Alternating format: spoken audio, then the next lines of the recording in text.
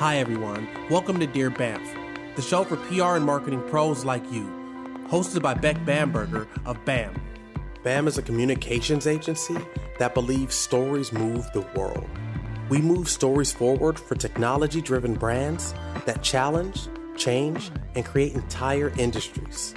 Today, on the Dear BAMf podcast, we're talking with Elise Brown, Director of Marketing at Anthemis Group, a leading global early-stage venture capital firm. Elise has more than 10 years of experience as a strategic marketer in the fintech industry. She continues to rise through the industry as a sought-after marketer, helping fintech companies strive to understand their clients on a deeper level by bringing a human element that oftentimes is missing and increase their overall market share. Most recently, Elise was recognized for her leadership in the industry by New York Fintech Women and listed as an inspiring fintech female in 2020. Let's dive in. Welcome everyone to Dear BAMf. I'm Beck Bamberger, and this is the podcast to get all of your marketing and PR questions answered and to learn about some incredible, great people in the comms marketing realm, such as our wonderful guest today, Elise Brown from Anthemis, and she's going to talk about that. Welcome, Miss Elise. Thank you so much, Beck, for having me. I'm so looking forward to the conversation. Yes, and we've got some good questions here today, so we'll be solving a bunch of stuff here. First off, for those who don't know, would you give us a nice rundown on Anthemis and what you guys are up to there? Yeah, of course. Thanks, Beck. So Anthemis is the world's leading global fintech and insurtech VC firm committed to cultivating change in financial services. So we've been around since 2010, and we are based in New York, Europe, and then I look forward to seeing what's next for us into this next decade. It's very likely that if you were doing anything that touches fintech, apps, digital payments, anything, it's probably in Anthemis's portfolio. I could tell that. Absolutely. Oh, and by the way, I've always loved this. Just so if people want to look, I love beautiful video roll on websites. You guys have this lovely like floral one, which is, I think, very distinct for fintech.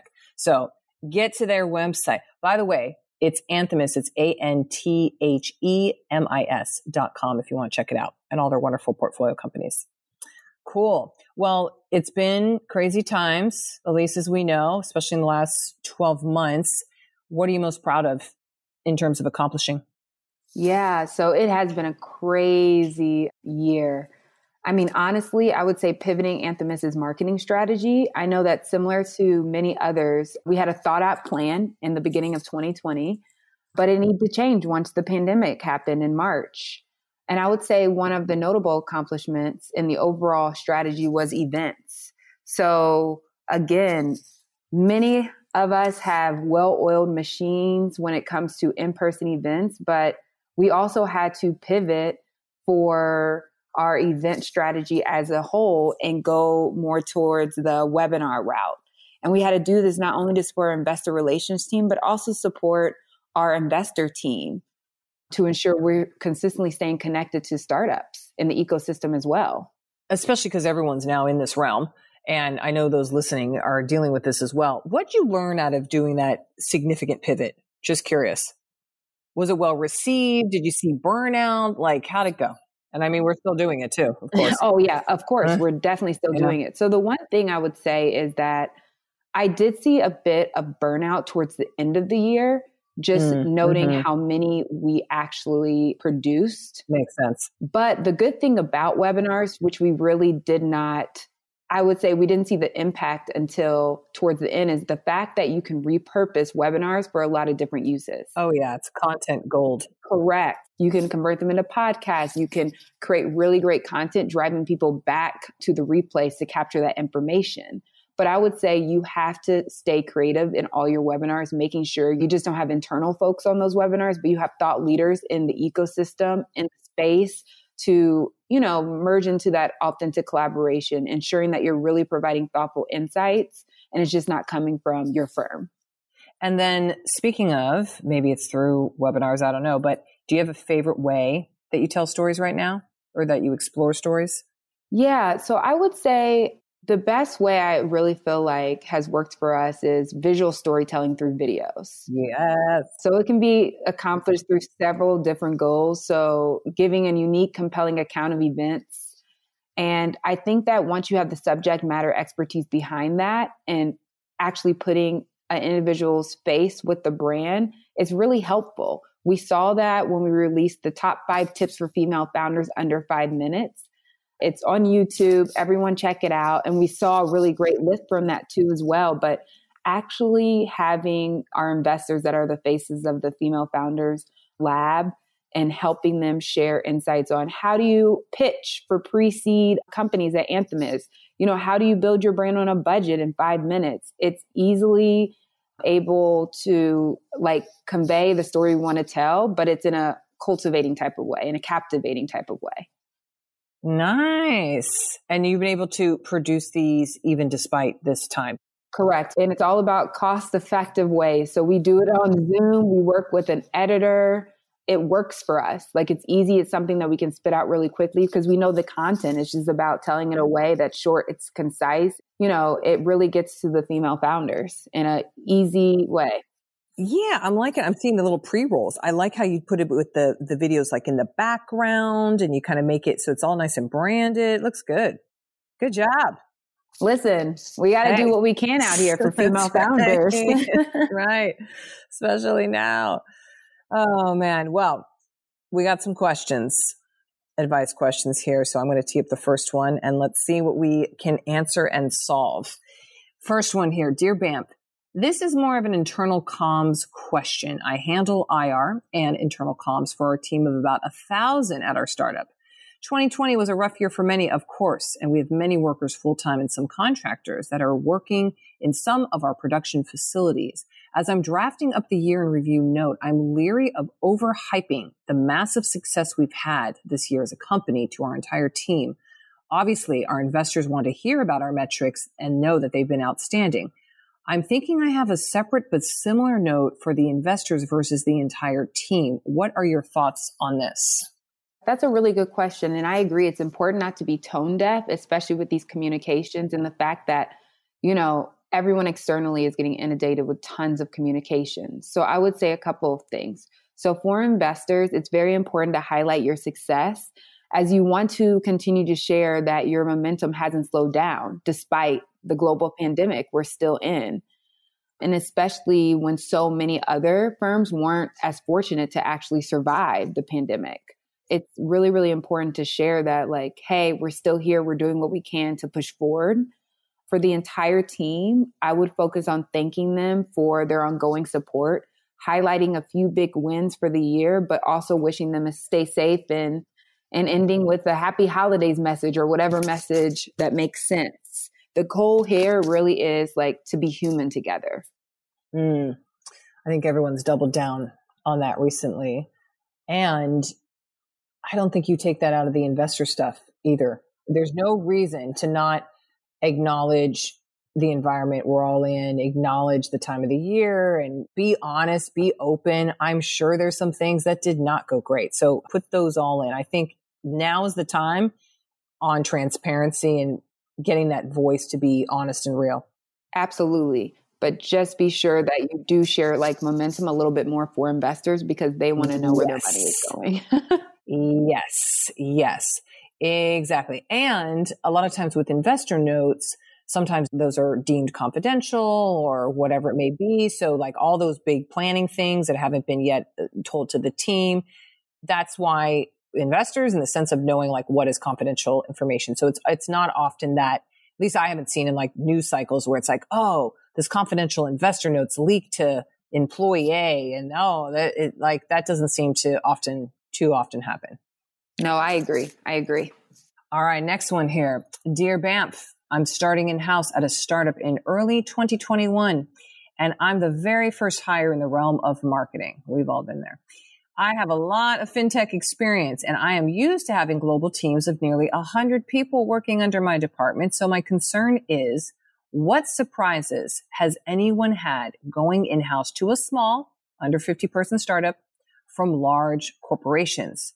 Do not get me wrong. I am so excited about this role and I feel I can make a tremendous impact, which is why I love starting at square zero with this startup.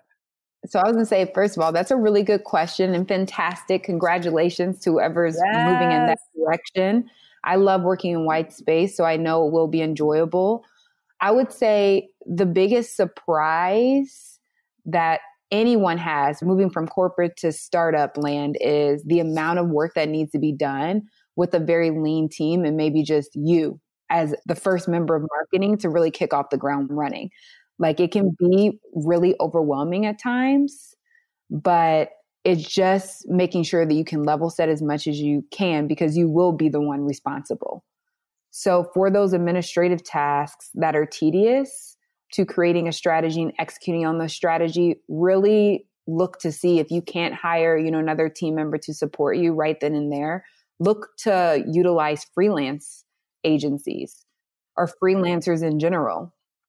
There are a lot of freelancers that have kind of hit the scene recently because, as we know, layoffs were really big this year. So there's a lot of great people out there just looking to consult, pick up one-off projects that can be really, really useful for you now and in the future too as well at a much more cost-efficient way. So look at doing that as kind of your first step within 30 to 60 days. And I would also say, pace yourself. Yeah. Pace yourself when you go into a startup. There's so many things that you want to get done and get streamlined. You need to focus on those priorities that actually have to be done and that helps drive business to your firm. Bottom line, you need to make sure you're consistently staying, close to the founders / the CEO on a regular basis and they're aware of like what you're working on. Because when it's that small, trust me when I say everyone wants to make sure that you're kind of going down the same type of path and navigating the same way that's most beneficial in a cost-effective way for the company. I think the biggest thing, I completely agree with all this, but in startups, especially at this size, everyone can see everyone's oar. In other words, are you paddling as hard as I am? Because I can freaking see you. Yes. And I don't mean visually right now, like physically, I can see you across the way, but you can see what's going on with everybody because it's too small to hide. I always tell people like grads, college people, don't go to a startup if you want to like slip away and be under 5 levels. No, and no one not really at all. You will die. Front. You will die. Correct. And don't go to a startup thinking that you're going to have a team around you. You should have it in your head that you might be the only one for 30 to 90 days or even maybe the year until a year, 2 years until you actually have the budget to get other people on your team. So you have to work smarter, not harder. And remember, the budgeting is the key, and working with founder, CEO very closely is also another key. Mm-hmm. I have to say, I completely align with that. One person told me similar to this, that, you had this massive team. It was global, all these people reporting. And a lot of your time at that level is meetings and who's doing what over there. What's Brazil doing? And are they talking to France? And are they, you're consumed by meetings. Like this is going to be the 180 of like, no, you don't have any meetings because it's just with yourself. So you are going to be executing. And to your point, Elise, you're not going to have these 100 people again full time in your internal army, let's say. Instead, figure out your freelance army that can attach on. And great point. So much talent is out there right now. A lot of people, and you can work with anybody anywhere. That's the other aspect. People are everywhere. No one has to be confined to a location. So you could easily, although it will take time, assemble that army, that built-on army that will not be full-time in-house with you. No. But will likely, assuming you get that budget conversation done, be able to help you, and you'll get the one person who could do the video. You get the one person who could do the production. You get the one person, your content person. You got one person. So you can assemble that group. Again, assuming you can get the budget, but hopefully you brought on with the anticipation that you're going to do and get some resources. Absolutely. And then the last thing too, I would say on that point is also find an army of peers. That's right. So similar to the amazing Slack channel that Beck here set up, BC and comms, Like you have to find your army you can lean on, speak to, because you will need support during this, because you will be honestly on an island by yourself trying to work out all the deliverables that need to be, done within the strategy. So find others that you can speak to that might have advice on how to, move the needle forward. I think that's so important and so beneficial. Yes. And if you can find that group, then you can save yourself quite a bit of heartache of trying to find, asking everybody. You just can go to that group. Hey, who has a production assistant person who does this? Who has a graphic designer that does infographics for fintech companies? They're usually, a good community will have that resource and go, oh, I know, I have somebody, And so we actually, in our little group, we have a spreadsheet. So now we kind of have it organized. I got to add some people to that, by the way. But yes, so then you don't have to reinvent the wheel. So in other words, your army can be accelerated if you get into a good community that could help. Absolutely. And let me just say, the spreadsheets of just the freelancers that are available is amazing. It is a lifesaver. Just to know you can just go to that spreadsheet. Yes. That's not on our original spreadsheet. It was that other person. Who was it that shared it? God, let's give her a shout out. We got to find it. That was amazing. It was amazing. I agree. You have to find it. And then also we have one in-house that my other colleague put together, which is phenomenal as well. See, people have done what you've done, person who wrote us. Like, there's already people who have assembled that army, so don't you recreate it. You can easily find it. Last one we have here, Elise. Dear BAMf, I have a challenging client that is in the finance and personal data realm. As usual, the founder wants to see top-tier press. I'm wondering if there is a protocol or system I can give this founder so she clearly understands what it takes to accomplish top-tier press. Another struggle with this client is that we get dooming, vague language pretty consistently, such as, if I don't have any traction with this press release, it will be very disappointing. Please help. I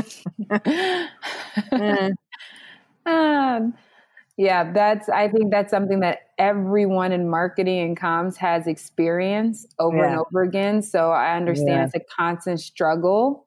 I mean, everyone wants top tier press, bottom line. Is everyone to get top tier press all the time? No.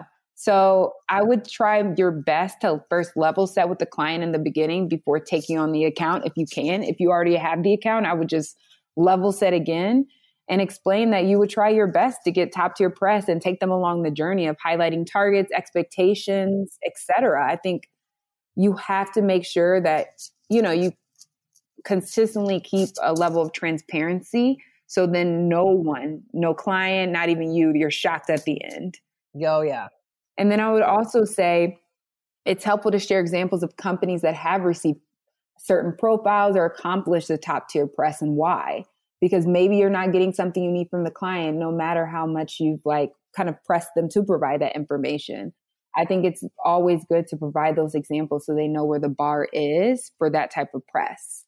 I would say at Anthemis, we consistently work hand in hand with our startups to ensure we understand their PR objectives, top tier targets, and ensure they're also building relationships also along the way, because sometimes it's truly about who you know. Oh, it is. It is. I feel for this person. And actually, we solved for this with a very simple slide. It's a workable slide. We're implementing it across a lot of our clients. And all it is nothing too magical, but it's just visual and it's clear, which is, okay, here's the fictional headline. You make it up, and here's the writer. Here's the outlet that we would want it in. Okay, great. That sounds great. Then there's a box. Oh, well, who is that headline for? What is the audience we're going for? And this allows you to consistently point back to the strategy you're executing from a comms perspective. So if it's, hey, I want a great story about how I raise horses in my apartment. It's like, is that relevant to your investors, consumers, et cetera, et cetera? If the answer is no, do not do that story. That's just like a ego piece, right? There's one box where you outline, you put, oh yeah, this is audience 3 that we're going for. Aha, investors, let's say, fintech investors. Great. Then there's another box and it's assets needed to accomplish this story. Now, it's not 100%. Of course, you can never guarantee 100%. And then what our team does is we fill it in. We go, okay, well, to have the best chance of that top tier outlet, that headline right there, these are the 6 things we're going to need. We're going to need data. We're going to need to visually display that data. So we need graphics. We're going to need 2 customers who could speak to the media. We're going to need an expert from the FDA who's your partner or whatever. Like I'm making up these fictional things, but it's a list. And of course, it doesn't mean you get 6 out of 6. It's 100%. But it does mean that if you do secure those, let's say 6 out of 6 on the list of what you need, you're much more likely to have success with a story for a reporter. Because the most annoying thing for a reporter, well, they have a lot of annoying things with PR people, but one of the most is you're just trying to push, don't you want to feature my CEO? Don't you want to, get an article on my CEO or something like that? It's like, that's not a story. That's just, I like to call it plating a story. There's nothing on the plate. There's no other expert. There's no other trend. There's no other relevance. There's no other customers. So plate up the story. And we've found so far, this is still experimental, but so far that's been super helpful. That sounds amazing. Would love if you can share that template. Maybe I'll put that in the Slack. I made a little Loom video on it too, so people can get it. I love that. I mean, that would be such a good way to visualize, Beck. I completely agree. And it's 1 page and it's 1 slide. So sometimes all you need is that 1 page so they know if they don't have that information that they most likely won't be getting a top tier target. And, that specific client is who's to blame and not you. You've only tried to help them as much as you can. You can only do as much as you actually possibly can to get the job done. I also I test tools on myself because I'm like, I am that founder. It allows for you to visually look and go, okay, so great. I have 3 out of the 6. Cool. Let me work on number 4 and 5. Oh, I have 2 out of the 6. It just visually shows and is clear. Instead of like, well, we talked about it. Remember last week we talked about it. We only have the one thing. It just like gives a nice visual. You could check the list off. A lot of founders are list checkers. We find it to be helpful so far. That's what consensus says so far. I hope this is helpful for this person. Now, the second part, Elise. The second part is the ominous doomsday stuff. If I don't get any traction, what would you say to that part? Those doom and gloom things that you'll hear from people. That's always super frustrating, especially when you're trying your hardest to get it done. I would say just consistently be authentic and honest and make sure they know you are doing what you need to do to get it done. And that's why I think it's so important to take people along the journey with you and set expectations early on and make sure your contract and also things are in writing. So then if anything does transpire at the end, you have all that information up front. So there's no disagreement of what actually took place, of why you couldn't execute on something that the client wanted to happen. This is also one of those annoying things of we need to translate feelings into actual repercussions metrics. Correct. I will feel very disappointed. Well, is that because you're going to lose 100 clients? Is that because we're going to lose our SEO value? Like, what is the translation of disappointment besides you being in a sad spot? I don't like to hear any feeling stuff. I want to know, why does it matter? It needs to be action oriented. And that's why it's so important to put these types of communications in writing. You have to, because I know that especially now that we're in the more of the Zoom world, like you still need to use writing to follow up, to, have those conversations, especially something as important as this is. It's essential. I'd also say is just one last thing for that. And this is kind of like the next level powerful part of it is, okay, yeah, you write something in the email. Oh, hey, we talked about this and we're going to need X, Y, and Z. Instead of just ending it there, like, oh, well, I documented it. Stronger is, hey, client, yeah, in order to do X, Y, and Z, we're going to need this. I'm going to need your approval by then. Is this approved? Ask the question so that then in writing, there is a, yes, this is approved. Yes, I will get this to you by this time. Yes, something that's affirmative so that again, you could point back and go, okay, you already pointed back. It's clear that there was the acknowledgement, but also then the promise to do and fulfill something. Because you sending a documented email, did they get it or not? I mean, there's no like to-do item there. There's no action item. But instead, if you get a nice like, hey, do you agree to, or do you understand that X, Y, and Z? And then they note that, then you've got I hate to say like evidence, but you've got it fully documented. Yep. Oh, Elise. Those are the problems for the day. This is a struggle. This is a struggle. This is the role. This is the realm. That's why we have this podcast. Thank you, Elise, for being on. So fun. I'm going to do that little loom for you. Send it on the channel. Okay, that sounds perfect. Story architecture is what I call it. Yes, yes. Thank you so much. Awesome. Have a good one, Elise. Thanks again. Okay, bye. Thanks for listening to Dear BAMf, the advice podcast for PR and marketing pros like you. Our show was created by BAM, a PR and marketing agency headquartered in San Diego and New York City. The music you're enjoying today was composed by Tiffany Dizon, produced by Daniel Kessner, and played by San Diego Symphony's Art of Valon. If you have a tough PR and marketing question you'd like us to answer, write to us at bamtheagency.com/Dear BAMf. Don't forget the F. If you'd like to get notified of our latest episodes, subscribe to us wherever you listen to podcasts and review us on Spotify and Apple Podcasts.